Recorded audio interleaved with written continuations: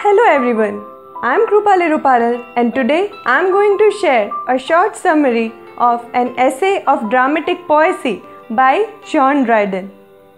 An essay of dramatic poesy. It was written by John Dryden in the year 1666 and was first published in the year 1668. So, it was written in the neoclassical age or the Restoration age. It is in semi-dramatic form in which the writer deals with major critics and tastes of men and women of the time of Dryden. The narrative of an essay of dramatic poesy has four characters, namely Critus, Eugenius, Lycidius and Neander. Neander is the one who holds the views of Dryden. The narrative begins by these four gentlemen discussing on modern literature who are traveling by boat to see the battle that was going on between England and the Netherlands. Here, Critus speaks in favor of ancient drama, Eugenius speaks in favor of modern dramatists, Lycidius speaks in favor of French drama of early 17th century, and Neander talks about the greatness of Elizabethans. Critus opens the discussion by saying that none of the modern works can be compared to that of ancient Greek and Roman literature. He talks about Aristotle, who believed drama is imitation of life.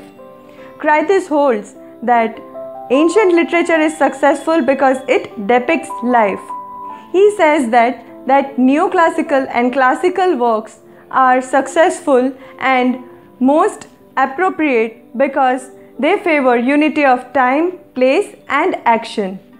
Thus, by giving some examples, he concludes his conversation by saying that ancient literature is more skillful in language than their successors. Now, as said earlier, Eugenius favors modern dramatists.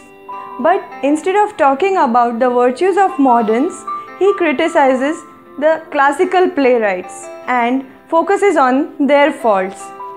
According to him, classical drama is not divided into acts and lacks originality. He also says that the classical drama also lacks affection. So, by giving some more examples and adding more points, he also ends his conversation by saying that modern dramatists are superior than all. Now comes the opinions of Lycidius.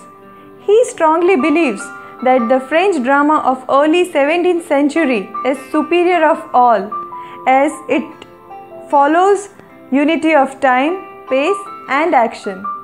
French dramatists never mix tragedy and comedy.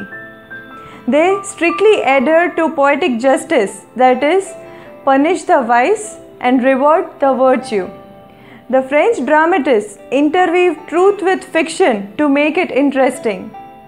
They select emotions over plots. After all these three speaks Neander.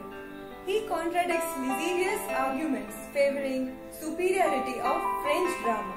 For him, Elizabethans fulfill the drama's requirement, that is, imitation of life.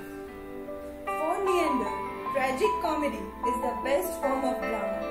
He believes that subplots enrich the drama and thus Elizabethans are superior as they have variety of themes, deviations, wit. At the end of the discussion, there is an argument between Critus and Neander for the rhyme of the play. Critus favors blank verse and Neander defends rhyme. Meanwhile, the boat on which they were traveling reaches the destination and they end their conversation without any conclusion being made. Thus, it's a piece of literary criticism where views from different angles are being presented by John Dryden. Thank you.